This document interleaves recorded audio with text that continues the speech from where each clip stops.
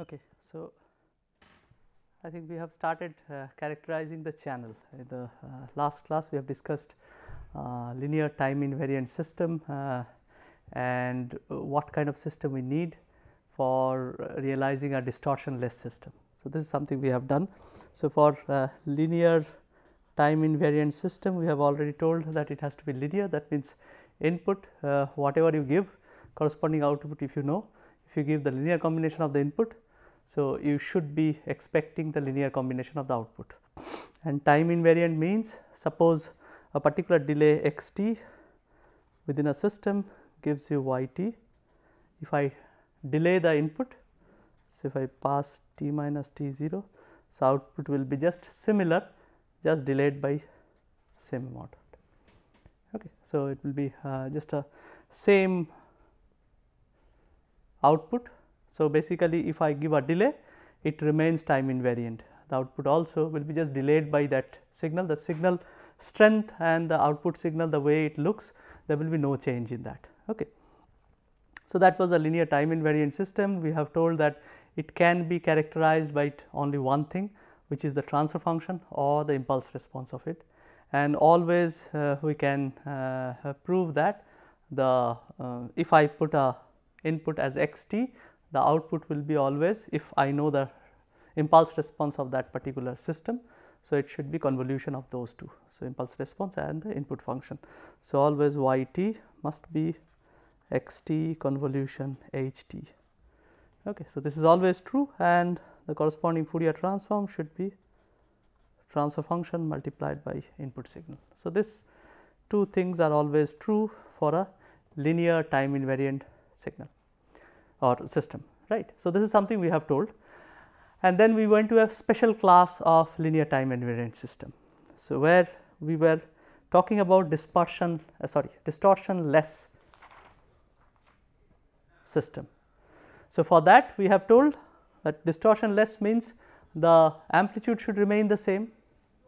Okay. So, what does that mean? Amplitude remains the same means that H f should give me the same characteristics, means after passing it through H f, the y f should have same characteristics as H f. So, x f. So, therefore, H f must be 1. So, I can write H f must be 1. If it is any signal, I have to say that for all frequency value H f must be 1. So, it should look like the amplitude spectra of the, or the transfer function, the amplitude representation of that must look like this. So, all frequency component. If x f is band limited, so that means the x f we are talking about is something like this, then if I wish to get y f similar to x f, I only need to ensure that within the band H f is 1. Beyond that, whatever happens, I do not care, because anyway I do not have any frequency component of that signal beyond that band. Okay. So, therefore, I need to at least ensure that if it is a band limited signal, that within that band, so minus b to plus b, H f must be at least 1, beyond that it can be anything. And if it is not band limited signal, then I have to say that H f must be 1 at all frequency, okay, or I should say mod H f must be 1 for all frequency. Okay. So, more precisely, because phase we have not talked about. And then distortionless means there is also we have to talk about the phase and the effect of that phase. So, what will happen if we have already told that distortionless means I put a input through a particular system, okay, which does not create any distortion. So, therefore, the input should look same, and only thing that can happen, it might get translated in time, nothing else. Okay. So, there might be a certain delay to the signal, okay, but the exact signal should be replicated at the output. The whole signal might get translated, not some portion of it gets translated, other portion does not get translated, then probably the signal will be different. Okay. So, that has to happen. Therefore, my output should be whatever x t I give, I must get something like x t minus t 0. Okay. So, immediately I know for the corresponding H f, we can now do the Fourier transform of this one. So, output, so that should be y f, which is we already know that that should be x f into e to the power minus j 2 pi f t 0. So, this is something we know. Now, this is the x f. So, therefore, this system H f must be this one.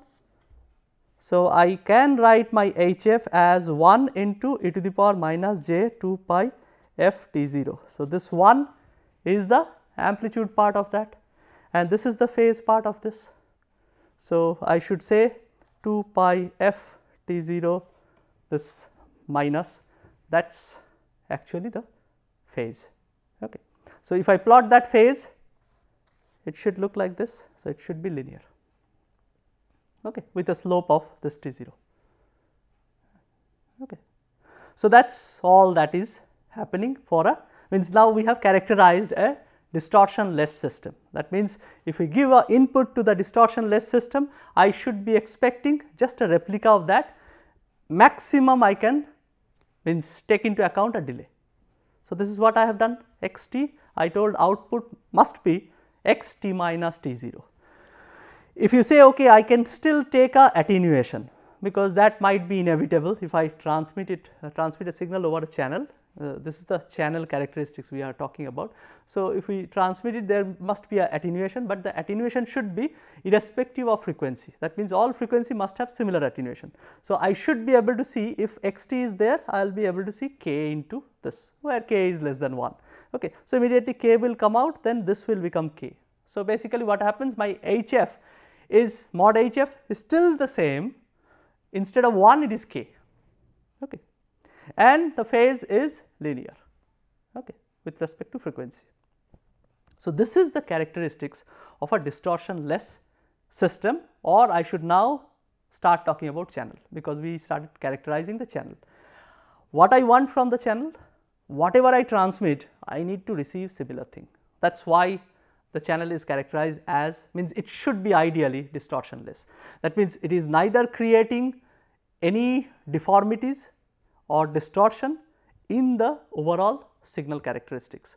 It might just give me some delay. Of course, that will be there, because if I transmit over a long distance, I know that even the fastest of carrier, which is light in free space probably, that will still have a velocity, okay, finite velocity c, and of course, for a distance always there will be a delay. So, anything I will be transmitting, there will be a delay, okay. So, that delay I can take, no problem in that, but signal there will be no distortion, okay. So, if I wish that, my channel should have this characteristics. It is almost like all pass characteristics, and the phase should be linear.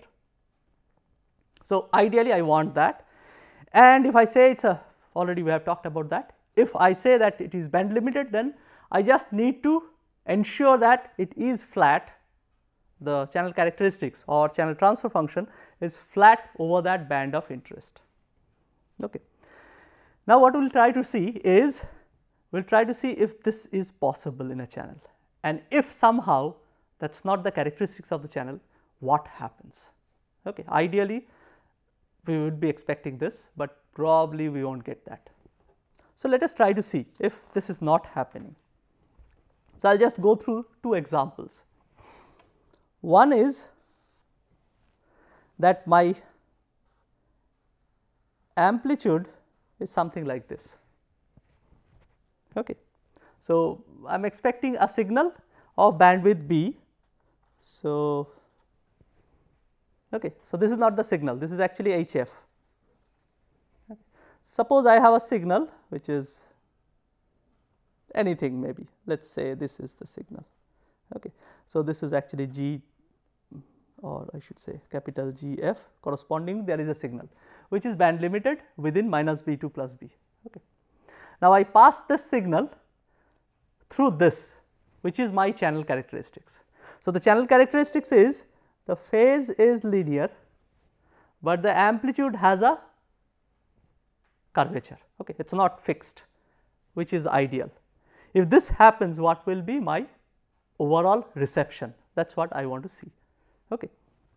So, let us say I will be transmitting a particular pulse. Okay. So, let us say this is that pulse. All right. So, this is that pulse, or maybe some other pulse which looks like something like this. Okay. So, whichever pulse it is, I will be transmitting this pulse, and assume that it is almost band limited. That means, whatever is outside its band, okay, that is suppressed, or I might even represent the pulse with a sink. Okay. If I represent the pulse with a sink, then it is band limited. Okay. But of course, the pulse will not be time limited, that is something I know, but the sink probably will die down after some time. Okay. So, this is, suppose this is my pulse. Okay. So, that pulse will be band limited, that is something I know already because I have represented it as sink pulse. Now, suppose that sink pulse is being transmitted over this channel characteristics, which is something like this. So, it is actually 1 plus k cos 2 pi f capital T into the phase part e to the power minus j 2 pi f T d, let us say, or small t d. Okay. When my f is less than equal to b, and it is 0 when f is greater than b. Okay. So, this is the characteristics. I have taken a sinusoidal, it is just cut it truncated sinusoidal. So, it was like this, and I have just truncated it up to minus b and plus b, and this t is the period of that sinusoidal, okay, or cosinusoidal I should say. Okay. So, that is my overall transfer characteristic, or I should actually write it like this. This is let us say 1, and the sinusoidal actually goes like this. Okay. So, or I should say it goes like this. Okay. So, it is above 1, I have something called 1, above 1 there is a swing, okay, swing of strength this k, right. So, this is what is happening, right. So, that is the sinusoidal. I have a sinusoidal, and above 1 there is a swing of strength k, let us say this swing is 2 k. So, at this point it is 1 plus k, right. So, this is what it is at means f equal to 0, it is actually 1 plus k. So, this must be 1 plus k and b whatever value it will get. So, this kind of I am just creating a shape, okay, so that it is not flat, and I wish to actually see what happens to my input pulse. So, this is my HF. So, therefore, what should be my YF? I will be passing GF through that. So, it should be HF into GF, right. So, within the band of my interest, okay, what I will be getting? I will be getting this. So, this particular thing, this HF is actually, if I multiply this, it should be multiplied with this one over a box of minus b2 plus b. So, I can write this as GF into a box function which is of size 2b. Okay. So, minus b2 plus b, it is multiplied by that, because rest of the part it is 0. So, if I just multiply this particular function with a box function, then I will be getting that particular part, rest of the part will be 0. Okay. So, this I will be getting into that whole function. So, 1 plus k cos 2 pi f t e to the power minus j 2 pi f t d, right. I can write it this way. So, now I have two terms, I can have g f into this. Now, what I can write, because this multiplied by 1 will actually give me g f only, because outside nothing else is there. So, that will be all 0. So, I can, whenever I multiply g f with a box function, I will be getting just g f. So, g f into 1 into this. So, e to the power minus j 2 pi f t d, that is one term, plus g f again multiplied by box function, that should, as g f is band limited, that should return me g f only as long as this box function is beyond my minus b and plus b, or this bandwidth.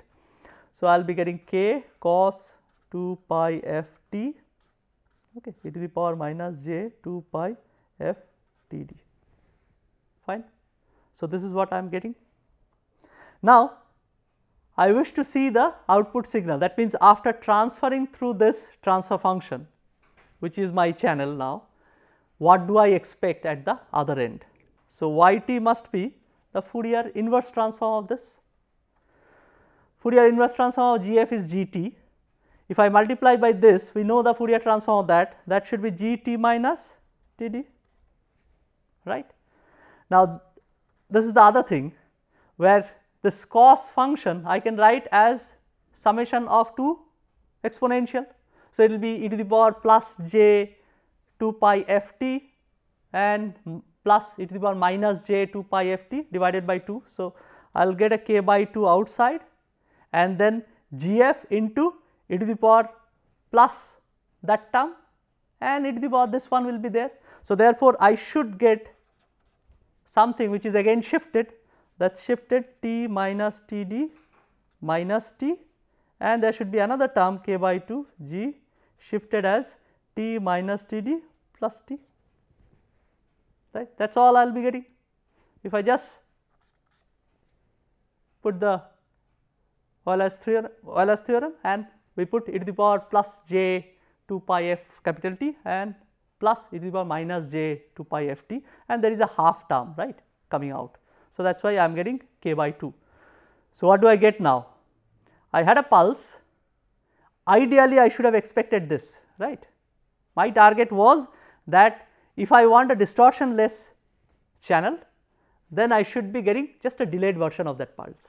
That was all good, but I have now two spurious terms which are further advanced delayed or came little bit earlier. Okay. So, if I just have a pulse, let us say that is this thing, which is this pulse. So, what will happen? The first part will be, this first part will be just a delayed version of that pulse. So, this will be delayed, let us say that is my Td. So, it will be delayed by that amount. The other part will be, it will be further delayed by Td plus d plus t, right, and the attenuation, there will be some attenuation which is k by 2. So, there should be some attenuated pulse of same duration where this point is Td plus t, and there should be another point where this is probably Td minus t, right. So, the summation of these two things, whichever way you represent it, it will look like this.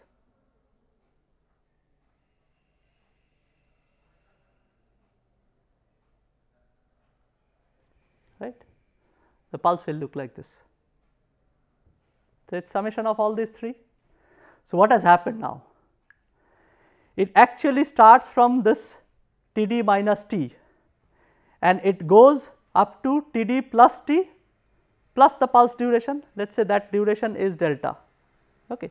So, overall pulse duration is now happening to be Td plus t plus delta, that is this end point, minus Td plus t, right. So, it happens to be this Td gets cancelled. So, your pulse width is 2t plus delta, which should be ideally just delta, but now I am getting a distorted pulse. This is definitely a distorted pulse, and the pulse width has been extra stretched by this amount 2t, and you can see that is just coming from this cosinusoidal. Okay. So, make this flatter, this cosinusoidal will go away and you will get your pulse back exactly. This particular part that we have described is called dispersion.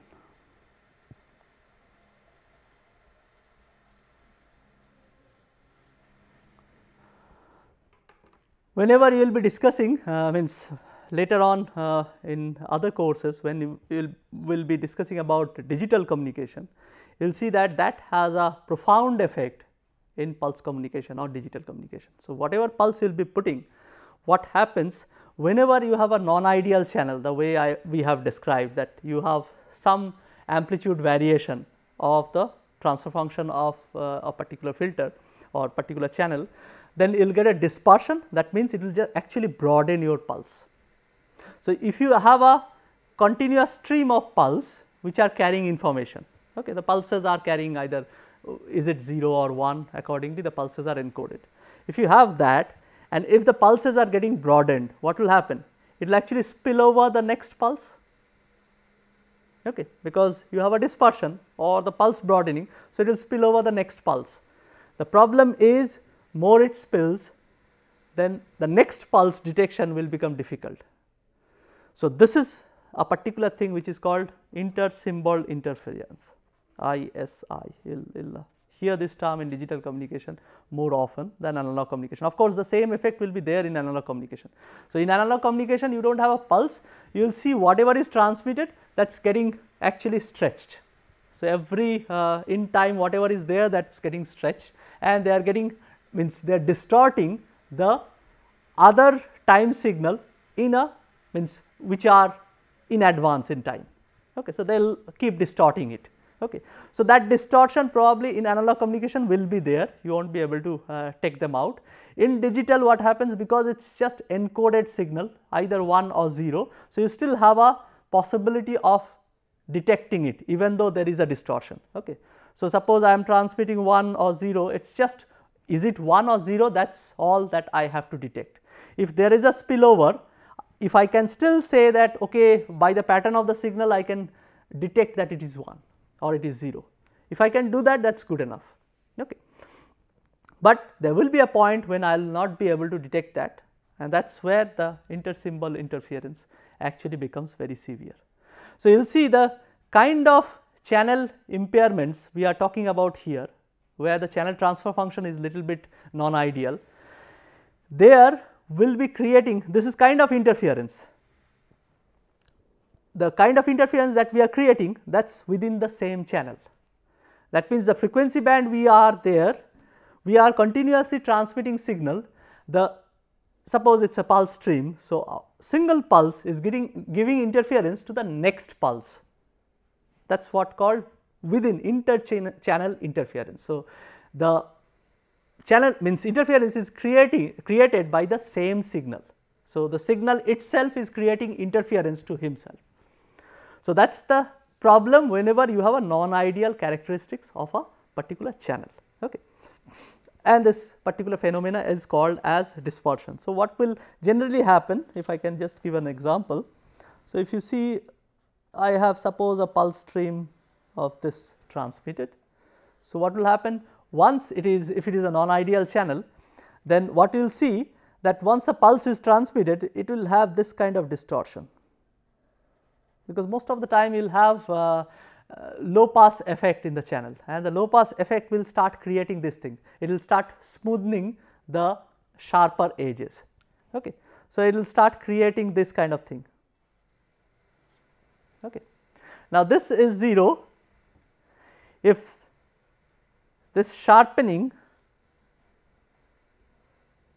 sorry, this de-sharpening of the edges is too much, then what will happen? He will go like this and he will go like this. So, 1s and 0s will be, it is almost like capacitor charging and capacitor discharging, because you will be anyway low pass filter, you can always realize with a RC circuit, right. So, if the channel is low pass filter, it will be almost like passing a pulse through a RC circuit, and this is what will be happening. So, what is eventually happening, you can see now the effect of inter-symbol interference.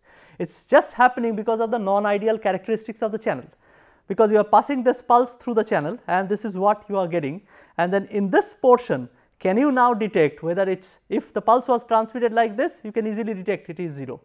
Can you now detect whether this is 0 or 1? You cannot probably, because for detecting whether this is 1 or 0, you will probably put a threshold and you will try to see whether the signal level is beyond that threshold. Okay, it is below threshold, you say it is 0, if it is above threshold, you say it is 1, but that is getting murkier over here, you will not be able to detect that.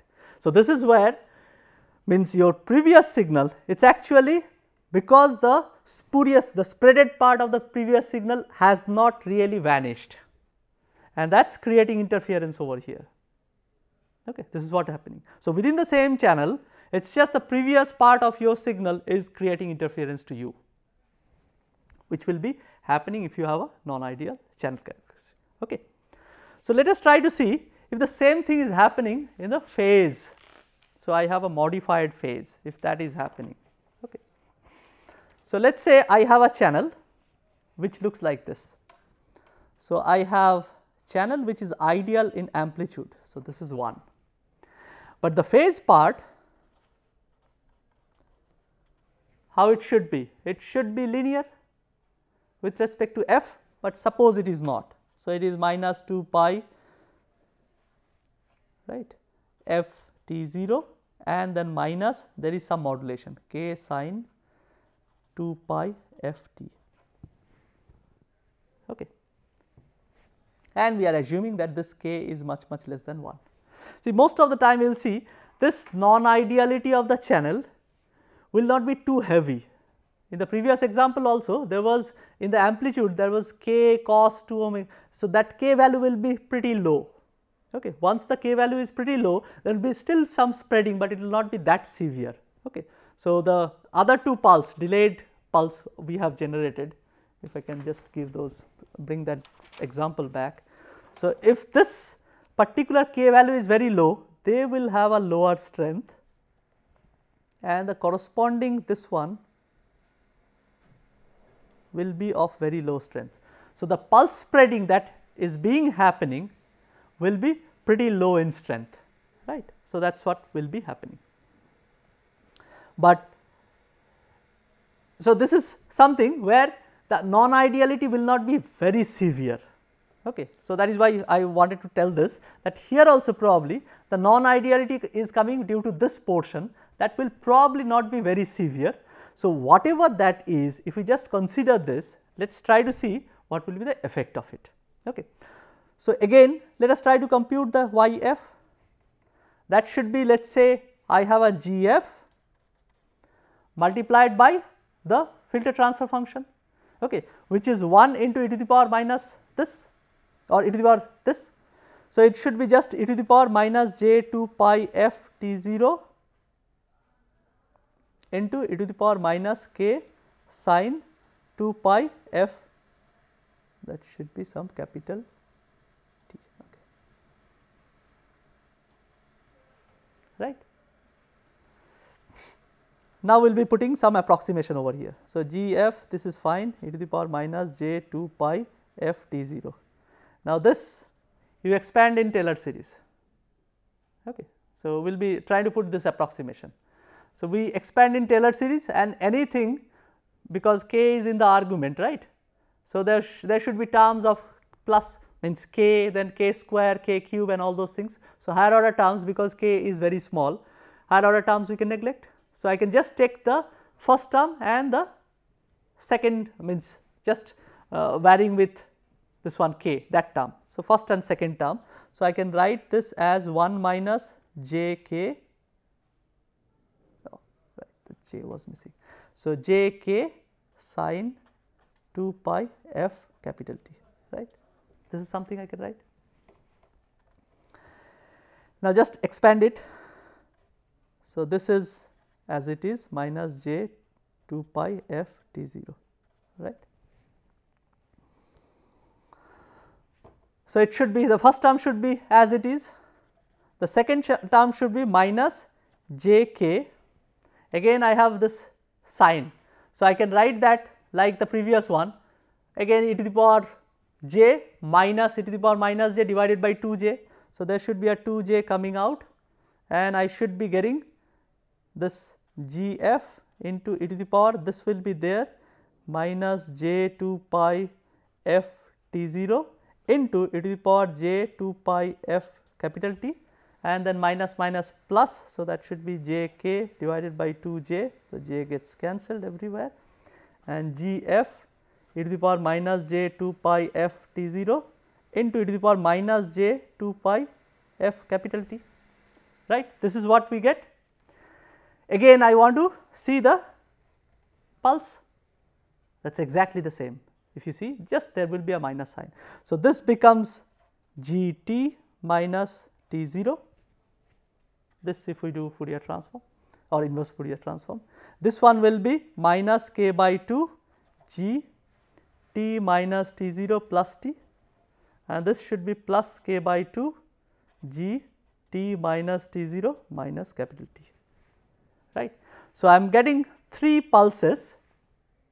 Again similarly they will have, means they will be creating some distortion and there will be a pulse spreading. So, whether we get a pulse transmitted through a transfer function which is non-ideal either in the amplitude or in the phase, I almost get the similar effect, that there will be a distortion which will be getting, means created in the pulse, and the distortion is nothing but it broadens the pulse and it start creating symbol interference. Okay.